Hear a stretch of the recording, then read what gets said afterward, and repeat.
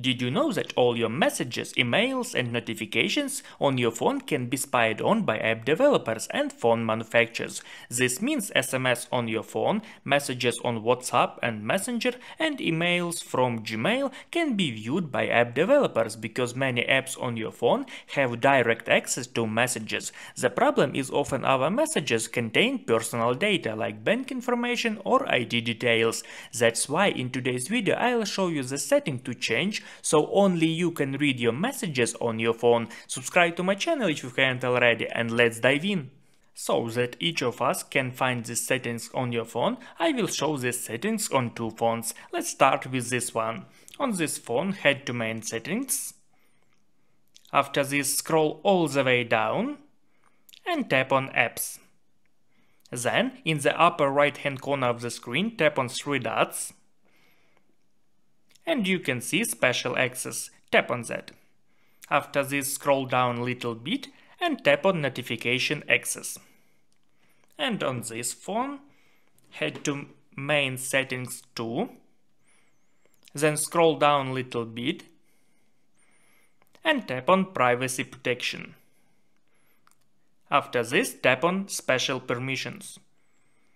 Then scroll down a little bit and tap on device and app notifications. If you couldn't find these settings the way I showed, try using the search in the settings. Head to main settings on your phone and tap on search. Tap on search. After this, type special. And here you can find special access or special permissions. Tap on that. Here we see a list of applications that have access to all our notifications. This means they can read all our SMS messages, emails and so on. Even the phone itself warns us about this. For instance, if I want to give this permission for some application, tap here.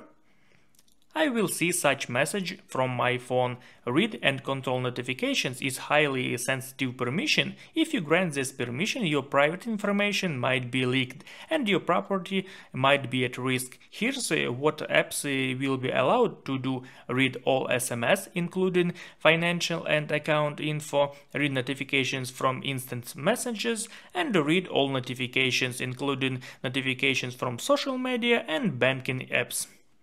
So what should you do? Look through the list of applications that have access to all your notifications. Remove any access for those applications that shouldn't have it. For instance, I leave only the Android Auto application, because if you are driving and connect your phone to the car, it needs notification access to inform you about new messages. If you're unsure whether an app should have this permission, search its name on Google to understand its function and necessity for notifications. Pay special attention to apps you've installed yourself, since not all applications are honest and safe.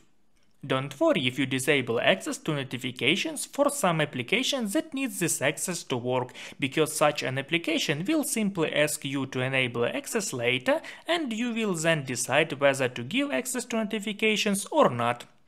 And now I'll show you one application that you definitely need to disable in the settings. This app monitors everything you do on your phone, sends it to developers and drains the battery faster. It's not available on all phones, but if you have it, disable it in two places. Tap back in the upper left hand corner of the screen.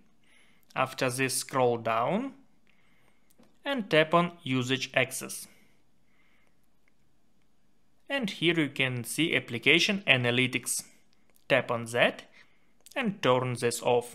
After this, tap back in the upper left hand corner of the screen. Tap back again. Scroll all the way up and you need to find Modify System Settings. Tap on that and tap on this application again, Analytics, and turn this off. Is this video helpful? Like this video and thank you for watching.